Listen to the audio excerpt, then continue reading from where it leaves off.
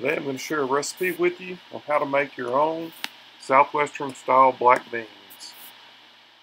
These are similar to the Bush's black beans. If you've tried their seasoned black beans, this is very similar. It's like a mock of that. These beans, I'm also going to make some more of my ranch style beans. Last time when I made them I used kidney beans. This time I'm going to use pintos. And then we're going to do 6 jars of the ranch style. I'm going to do 6 jars of the Southwestern style black beans. That's something great that you can do because it has the same canning time. So you could do ranch style beans, black beans. You could even do some of our burritos in a jar all at the same time. We're going to start out with 1/3 cup of beans in each jar. So we're going to put 1/3 cup of each. Then we're going to add 1/2 teaspoon of salt to each jar. The next ingredient we're going to add to is a seasoned mix that I mix up.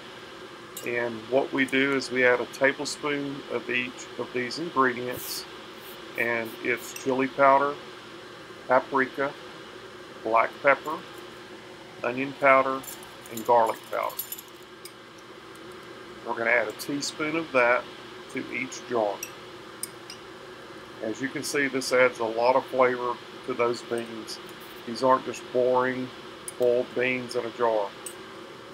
You can open these up, use them, put them straight in chili, straight in tacos, burritos. These black beans are even great drained and used in a black bean dip. Add a lot of flavor to those black beans. Next thing we're going to do is we're going to add some seasoned blend. To my ranch style beans, I'm going to add a full 1/3 cup scoop of the of the seasoned blend, but to the black beans, I'm only going to add about half of the 1/3 cup scoop. The ranch style beans also have tomatoes in them.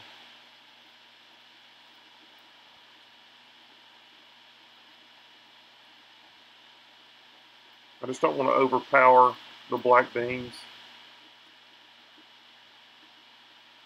Off camera, I also added 1/2 teaspoon of Worcestershire to each jar of the ranch style beans. If you want an exclusive recipe just for the ranch style beans, watch our video on making ranch style beans. Okay, I usually add 1/8 cup of tomato sauce and 1/8 cup of Rotels. But the Rotels that I have put up have a lot of sauce in with the tomatoes. So I added 2 1/8 cups of Rotel tomatoes that I make. These are not your normal Rotels out of the store. These Rotels also have green chilies and jalapeños in them.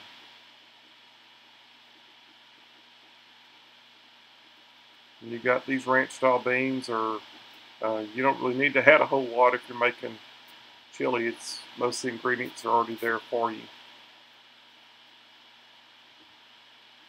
We've got our chopped jalapeños. I think this was 4 pretty good sized jalapeños, and I'm adding a tablespoon to each jar. These jalapeños do add a lot of flavor to the jar. They are de-seeded and also remove the white vein out of the pepper. So just cut them in half and take your knife, and you can go down beside that white vein and take it right out along with the seeds. Next, we're going to take not the smallest can of green chilies, but the next size up. I think it's 4 ounces.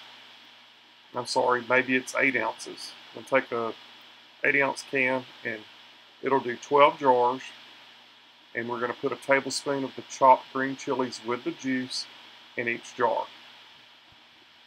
As you can see why I did ranch style beans and the Southwestern style beans at the same time. Like I said, they have a lot of the same ingredients.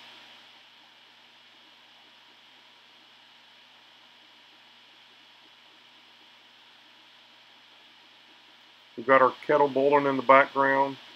I do like to add pretty hot water to this. Now, I did bust one of my jars, but I imagine the jar was already stressed in some way. is the reason why it busted, because none of the other 11 busted. Or it could have just been cooler than the rest of them. It's not this one or the next one, it's the third one here on the corner. When I hit it with the hot water, it does bust out the side. See, here we go. Pop. But it could have been cracked. I may not have looked at it close enough.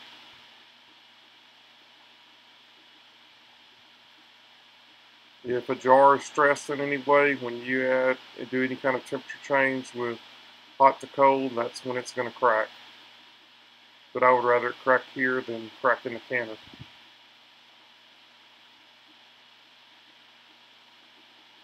This kettle holds 1.5 quarts of water, and it'll fill me 6 jars usually. Then I have to turn the kettle on again, fill it, turn it on again to do my other 6. So as you can see, we've got them all filled. I did replace the one that busted and put the ingredients in it. We're going to make sure we wipe the rims down real well.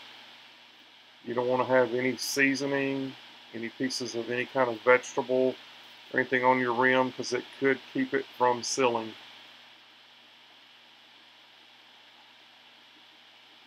Normal times for most beans canned is 75 minutes, but I do mine 80 minutes. I found that they're a little more done the way I like them, so I do can mine a full 80 minutes.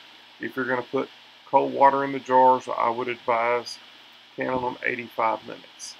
Normally on anything with sauce in it, like ranch style beans, pork and beans, I'll can them a full 90 minutes for quarts and pints. They just need that much longer to cook. I also let them completely cool in the canner. When your pressure comes off the canner, if you look inside the canner, those jars are still boiling. So that means they're still cooking. So you need to leave them there, especially with beans, to make sure they get done. You need to leave them in the canner and let them cool completely in the canner, or at least stop completely boiling. But if you'll notice, even an hour later, when you go to that canner and take the lid off, these beans are still boiling. We're going to do finger tight on the lids. Pressure them 80 minutes.